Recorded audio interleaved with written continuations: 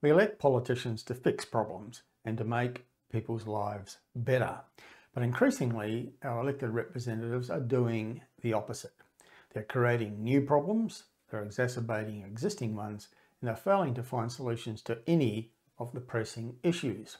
Now, the biggest issues facing most Australian households right now, according to the surveys, are the cost of living and rising accommodation costs.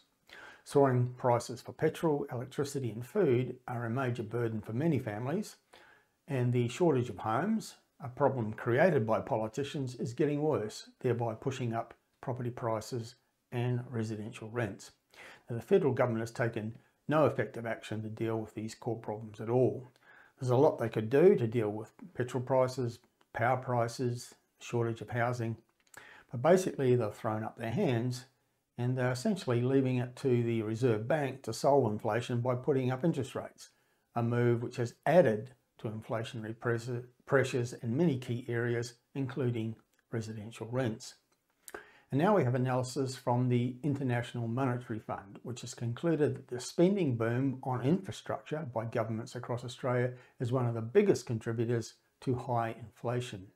The IMF says the unusually high level of government spending on infrastructure has pushed the nation's economy beyond full capacity, which has forced the Reserve Bank to lift interest rates further to tame inflation.